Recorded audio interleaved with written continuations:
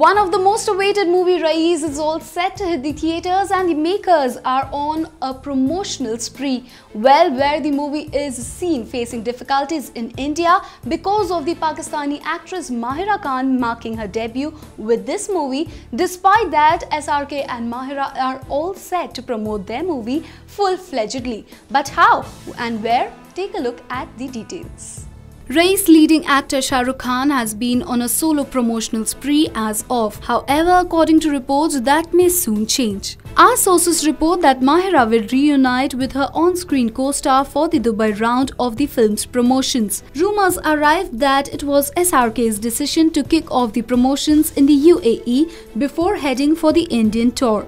A source informs that Mahira was spotted at the Dubai's Mall of the Emirates a couple of days ago, while another source adds Mahira will join Shah Rukh Khan and Rahul at the Bollywood amusement park in Dubai. Over the two-day promotional schedule, they will also visit malls and interact with the local media. In order to felicitate a smooth release of their film, SRK along with the producer Riteshsidhwani had earlier visited Maharashtra Navnirmansena chief Raj Thackeray.